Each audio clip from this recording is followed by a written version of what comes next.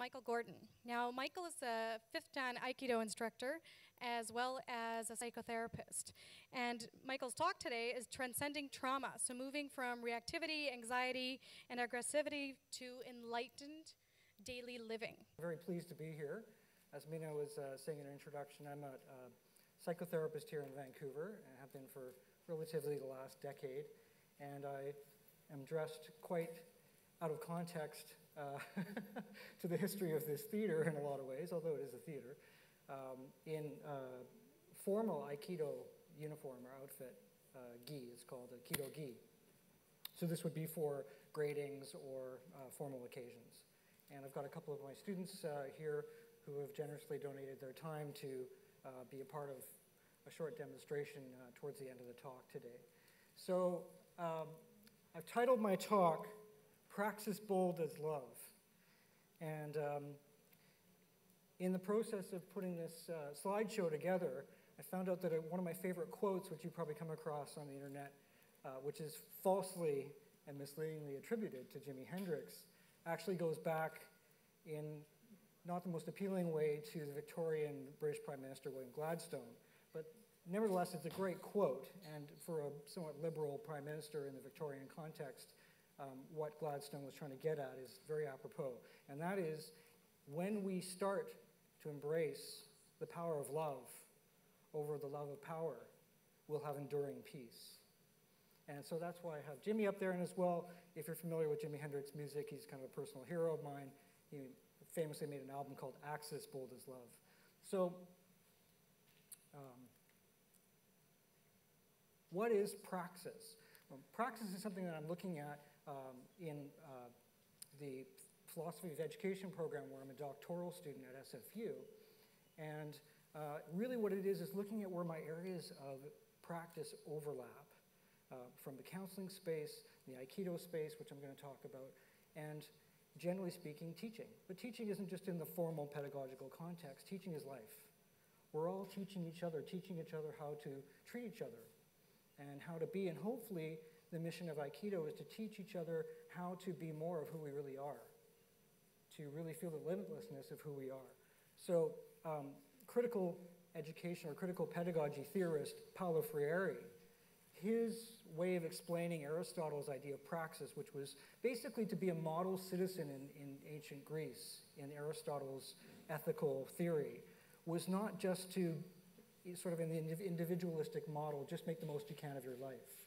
The idea was to cultivate yourself in various ways, in ways of thought, in ways of communication, in ways of relationality, and in ethical ways, in ethical action, because it built the whole of society. It enabled others to also be the most that they can be towards an enlightened society. That was the idea. And so his theory was updated by Paulo Freire, that there's reflection and action go together. And sometimes you'll hear praxis defined as theory and action, or theory and practice going together. But the idea is ultimately what happens in the end and how well it works and what we learn from that. The doing is what's important. And that's very vital to the talk that I'm giving today. One of my other personal heroes, Dr. Martin Luther King Jr., who famously said, "Love is the only force capable of transforming an enemy into a friend." And that really is at the heart of what Aikido is about. And again, I'll explain that more as we go along. Why is this talk called Transcending or Transforming Trauma? Well, as a therapist, and as a therapist who specializes in a trauma therapy approach, I got clinically trained in something called EMDR, it's eye movement therapy. And basically what it's doing is it's unlocking, much like T was talking about the unconscious and our dream state, all the associative processes of our brain, which is still the mystery of the brain, all the complexity of what the brain is, will hold information in that sort of meaning-based and state-based way. And so we all kind of have heard of post-traumatic stress and the effects of post-traumatic stress. Well, you don't actually have to endure a capital T major trauma to be holding on to a post-traumatic effect. In fact, 1 in 10 Canadians have had some sort of mental health incident, and perhaps even beyond that had quite a traumatic, post-traumatic experience that they may never sought treatment for. So what that means is, and what I say to my clients is, when they walk in and they're confused about what it is I'm going to do with them in therapy because they're not functioning to the height of their full functioning ability, is when's the last time you had a cold? And often people say, oh, I don't remember. 3 months ago, 4 months ago? Well, because you're not sick anymore. But as you know, when you have a cold, you just want someone to come and put you out of your misery. You can't remember what it was like to breathe properly, and you're just praying for your cold to be over. So we've adapted in that way to be able to handle that kind of experience. Sickness is part of the continuum of our experience over our lifetime that we adapt to. And it's just a normalized experience because it's something that happens when we're young. So when we're overwhelmed and the experience hasn't left us, and particularly when it's entered in an overwhelming, traumatic kind of way, particularly when you're most vulnerable, when you're a child, it stays with you. And it stays with you in multiple ways, in your nervous system, in your meaning structure. And so much like when you're in the middle of a cold and you can't remember what it's like to be healthy, when you are functioning from or dysfunctioning from held trauma, it's as if the experience never ended. And there's one person in the United States who wrote an article online describing it as a nightmare that's still happening. It never resolves. You wake up and the nightmare's still happening. Okay? So hopefully you visit T's workshop this afternoon and tap more in a positive way, in a proactive way into your ideal state of consciousness, dreaming or awake, okay, rather than being functioning from a nightmare. So that's the therapy side of things. A quote from Mahatma Gandhi, the best way to find yourself is to lose yourself in the service of others. So a big theme of the talk I'm giving today, and what you'll see in the demonstration of Aikido, is the interspace. So we've inherited, depending on who you talk to, let's say about 100,000-year-old evolutionary design of our brain. And so we are functionally still very much animals. The lizard brain is kind of an outdated term, but you know that when you get startled, or you get really run down, or you're in a shock situation, that you revert back to the limbic system reaction, which is the mid-organs of the brain. And the brain is kind of like a map of our evolution. We started out with basic consciousness, temperature, hunger, the basic kind of stimulation of survival. And then as we evolved and life got more complex, we had more check-ins and more balances and more regulatory processes. Well, the mid part of your brain is sort of the playground of that aspect of our neurological development. That's called the limbic system. So this is the so-called fight, flight, or freeze center. And the idea being that we are still very much in a set point, in a state of normal responsiveness, by default, always scanning for threat. And this is why without cultivating ourselves in the kind of way that Aristotle was looking at in terms of as citizens, as human beings in a humanizing kind of way, thinking about our relationships and thinking about evolving socially and emotionally, that we, when pushed, we revert back to this limbic reactivity, fight, flight, or freeze. And we all do it in different ways. So if there was suddenly someone here, heavens forbid, to fall over from a heart attack, some people would panic and just, I don't know what to do. Some people might just say, I'm going to go outside, and some people might get really agitated, okay? And we all experience this in our daily lives, the way we handle stress. The problem is, once the stress has happened, it's too late. And so trying to respond once the fire is burning down the house with cups of water, rather than having planned the wiring in your house so it didn't burn down in the first place. That's kind of the analogy. And so the talk today is trying to at least get to this idea of how can we get in there on a subconscious level, and so that in our habits of communicating and relating, we're not so reactive. This is one way. This is the spirit, again, of Aikido, to move from self to losing yourself through service to others. So Descartes famously said, cogito ergo sum, which means I think, therefore I am. Okay, so that's not just about basic consciousness. It's the idea that I am some kind of separate, substantiated being. And so this sort of sets up this idea of that there's a little person in there driving you, watching this whole theater of consciousness happen. And this has been called the homunculus, the little person, little man inside of us. The problem with this model is, let's just say, yeah, okay, so there's some watcher inside. Who's watching the watcher? And so this sets up a kind of a logical philosophical issue, because if there's someone watching the watcher, then there's someone watching the watcher, and it goes back into what's called infinite regress. It's not a very good model for consciousness. Now, this may have been used by other people, but it's something that I put together for this talk. Hopefully I'm not just repeating something that's generally out there and well known, not to my knowledge. And that's what we might call concordia ergo sum, and that is by being connected, by being with, by being part of the whole, I am. This image was very carefully selected. It's an image that was downloaded from an artist, a photographer named Anthony Giacomino, who I don't know, but I just found the image and I loved it. And what the image is of a spider web with droplets of water. But what the image represents is a very ancient Hindu, Vedantic, and middle way, what's called Mahayana Buddhism concept, which from the Mahayana Buddhism teaching of emptiness. And this mythology is called Indra's net of jewels, or the jewel net of Indra. And the idea is that as a metaphor, as an image of the universe, there's a net, and the net is held together by jewels. Each corner where the net is intersect is held by jewels. So each jewel represents all the other, reflects every other jewel in the net.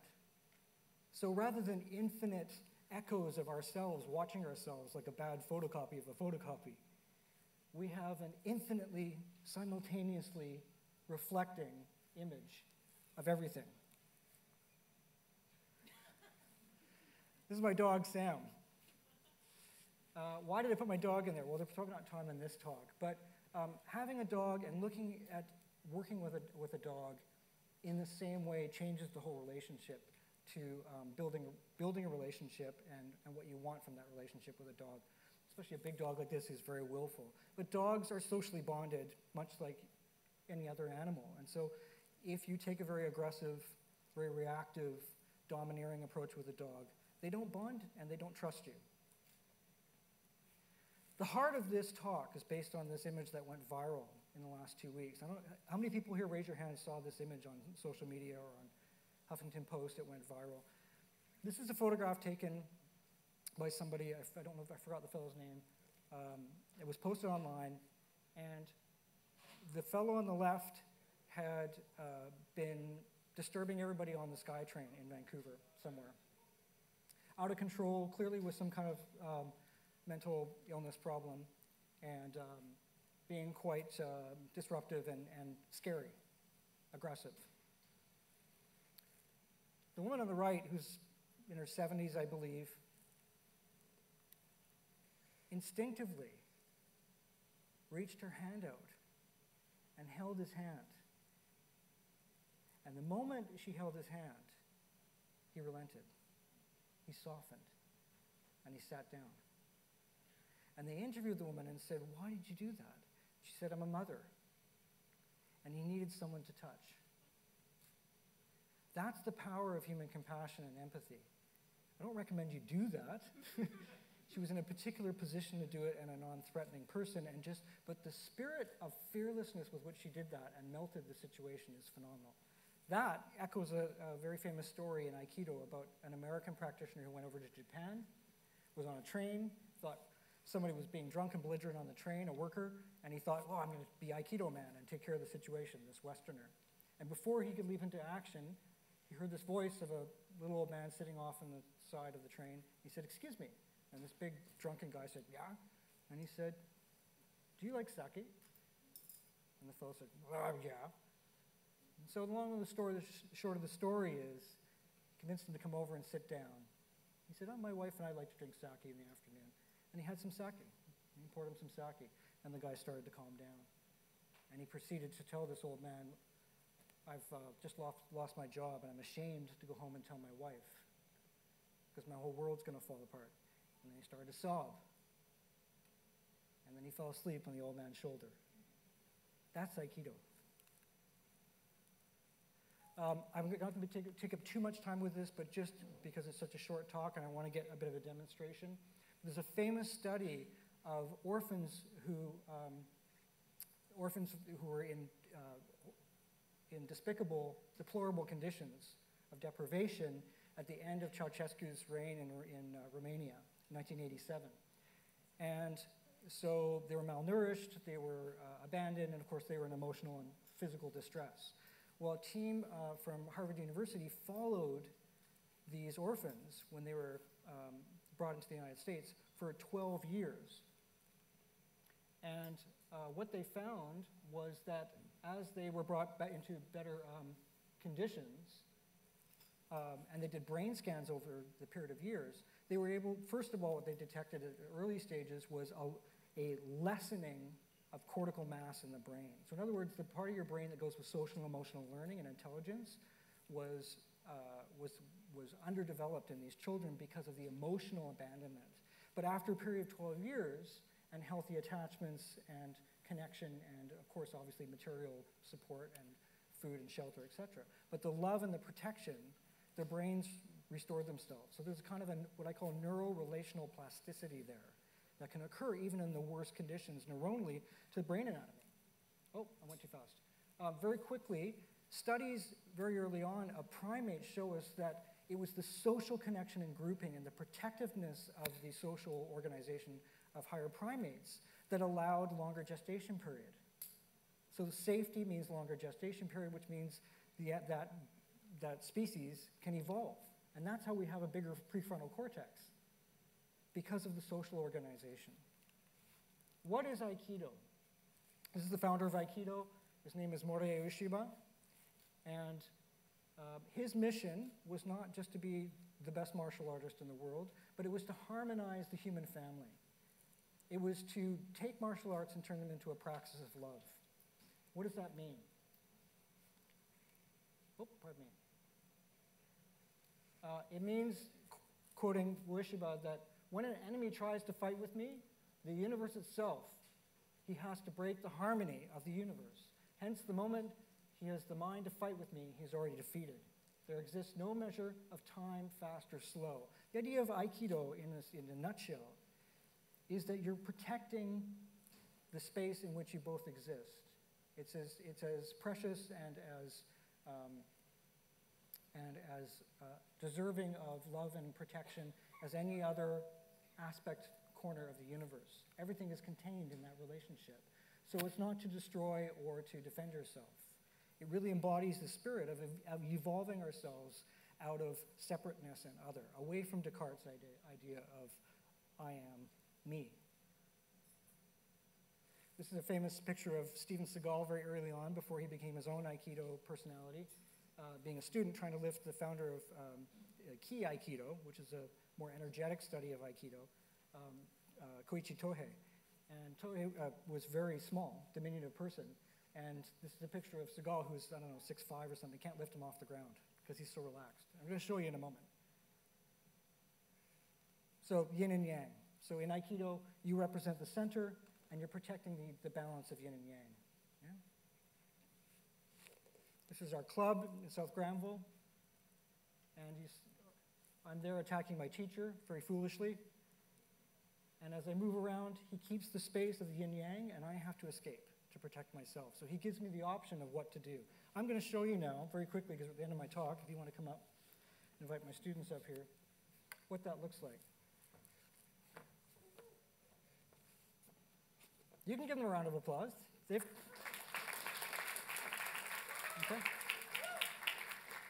Okay, so stand back a bit here. So if they hold me, they're not trying to be super aggressive and prove anything. We're not fighting, because that's just reality, and it would be a vicious battle. Aikido is not a sport, so when we train with a seriousness about it, not to see who's got the best moves. Ultimately, it'll be one lives, one dies. We can't train that way, but we can train with that feeling. So they give me something to deal with, and so they're holding me with a lot of coordination of mind-body. Okay, so if I struggle, I know, even if I try and use physical strength, I'm struggling. What I want to be able to do is take their energy and have that yin-yang circle move. Yeah? So, I feel one direction moving, and I line up, and I move. Whoop. There we go. And off they come. All right. Let's try something else. We'll go this way, fellas. Okay. So here I am. They're holding me each side, okay? And they're holding me quite strongly. So if I try and pull, just to show you, it's a struggle. I can move, but it's not moving effortlessly, and I'm not getting them to agree, okay? So what I want to be able to do is move and have them follow, okay? So I get the movement going, and they're following, and we move back and down. Yeah? And now, they just attack. Because there's no reactivity. Do you understand? So if he comes to hold, and I wrestle with him, the energy comes back to me. I don't have a lot of room here to project and do any throws, unfortunately. Okay? But if they both come to hold now, if you come from here, David, and Calvin comes here, and they're done. So I stay in the center, and the problem resolves itself. Thank you very much. Thanks, Sophie.